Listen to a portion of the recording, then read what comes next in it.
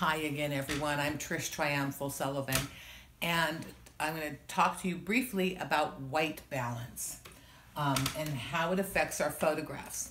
So white balance means that there are different colors in light. So the one that we are most familiar with, right, is sunshine. Sunshine we consider to be white light, right? It's white. And to our eyes, sunshine looks the most natural of all the types of light. And that's why sometimes in our photographs, they have weird colors in them, and we don't quite understand how we got that weird like yellow or green color in our photograph. It's because we haven't set the white balance on our cameras properly. So I'm going to show you how to do that. So sunshine is kind of our benchmark, right? Sunshine is the presence of all colors.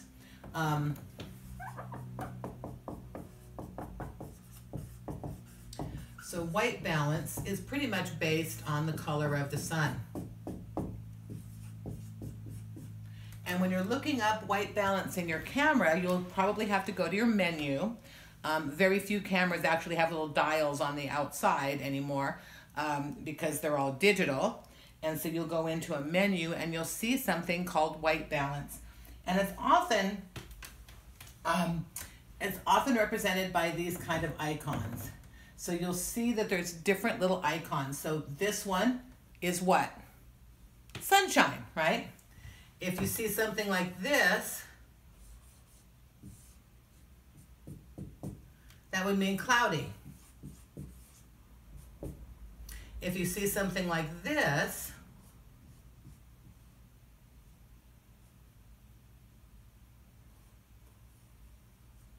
this would mean tungsten.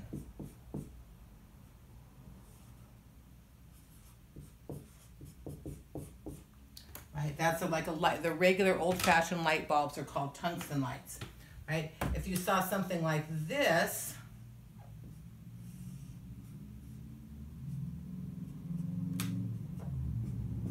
usually they'll have little like lights, rays around them, so you know. This would be fluorescent.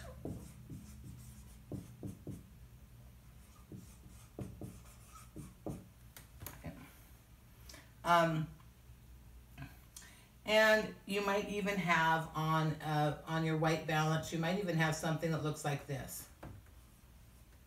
right? Which would be, you guessed it, candlelight.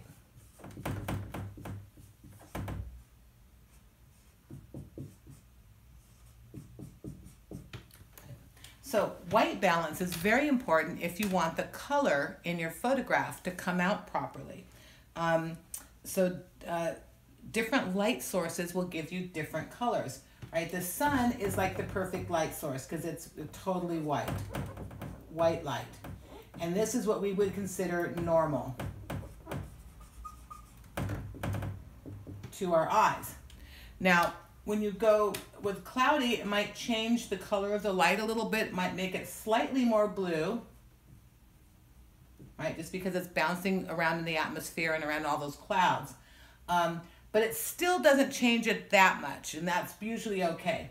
Where it really is important is when we come to the indoor lights, tungsten, fluorescent, and candlelight. Tungsten light tends to be more yellow. So when you have a photograph that looks kind of yellow, it's probably because you didn't change the setting, your white balance setting in your camera. So if you're indoors and you know that the light source is tungsten, which is those old-fashioned screw-in bulbs, right? You want to go into your menu and change your setting for tungsten light. You want to make sure that you change it, select that icon so that you're able to your camera will correct for that yellow. If you've ever taken a photograph that looks really yellowish, it's because you've taken it in tungsten light and not changed the icons. Okay, so these are all icons that are in your camera. Usually they'd use the little pictures instead of, these little pictures or icons instead of the words. But you might have a camera that actually says the words, like tungsten, fluorescent, candlelight, cloudy, sun, etc. If you've ever had a photograph that turned out kind of green or bluish, you've got fluorescent light, right? That tends to be more blue-green.